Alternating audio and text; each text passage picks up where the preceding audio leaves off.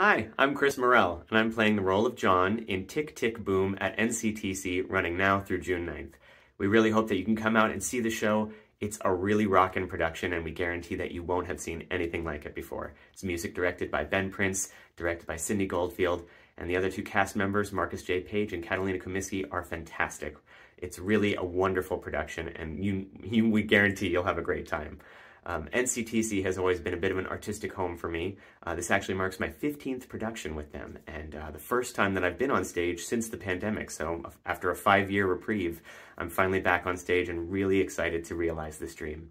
Tick, Tick, Boom has always been one of my favorite shows.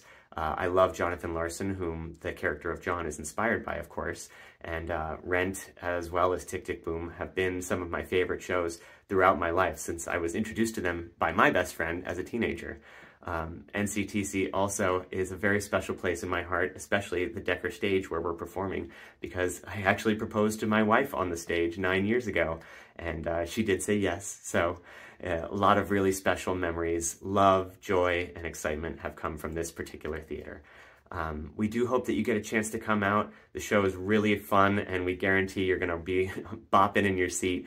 But if you can't come, you can always donate to NCTC. We do a lot of really great shows, and they do a ton for the LGBTQ+ community, including the fact that this May 30th is Give Out Day, the only national day of giving for the LGBTQ+ community.